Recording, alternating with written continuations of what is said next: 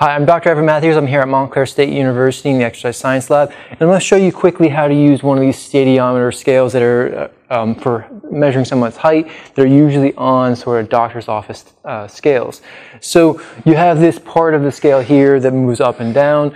You're going to have the person, I'll just do it on myself for now, you're going to have the person step up. Make sure that you take this black lever and lift it up well above their head so you don't hit them with it.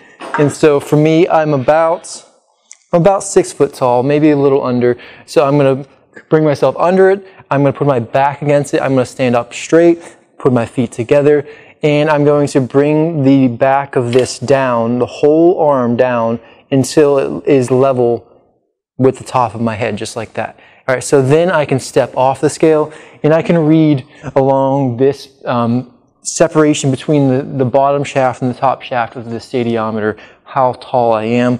And so I, with my shoes on here, am about 6'1".